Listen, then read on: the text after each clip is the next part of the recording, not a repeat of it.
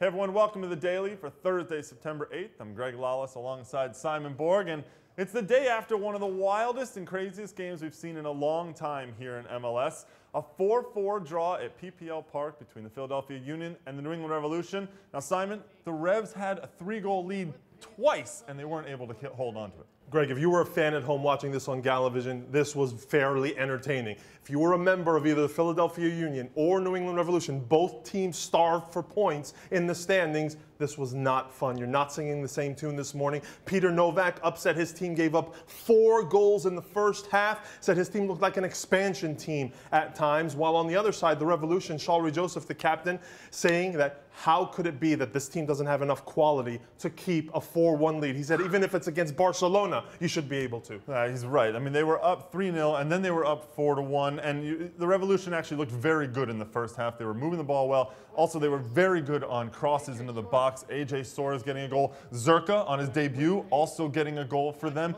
But the Union coming back, and it was Sebastian Letou who was really the catalyst in this one. Sebastian Letou playing it forward in this game. This has been a question of debate during the year. Not for you, though. You've been saying it all along. He's been at right midfield for a majority of matches as the Union have incorporated Veljko Paunovic into the system. So that's relegated Letou a little bit to the right. This time Paunovic and Letou playing up top, and you have to keep Letou around the box where he can score. He showed you why. Well, we should also mention Freddie Adu with his first goal since he's returned to MLS.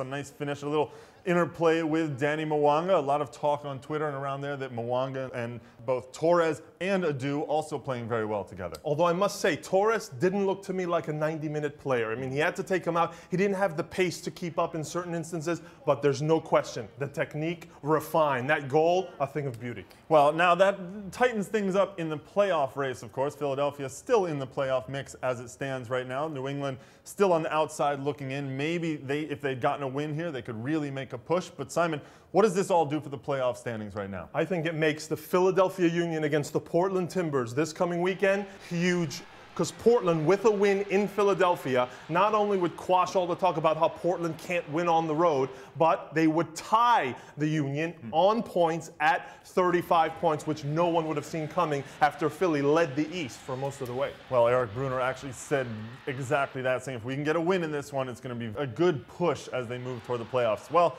there's some other stuff going on up in the Pacific Northwest. In fact, there's going to be the Seattle Bartenders Night tonight. So if you're up in Seattle and you're looking to maybe have a drink tonight, go and find the Sounders and see what they're pouring. Hey, if you're Seattle right now after the August you just enjoyed, you're laying back, you're enjoying yourself right now. Good for them. They're going to go have a drink, but they shouldn't count their chickens yet.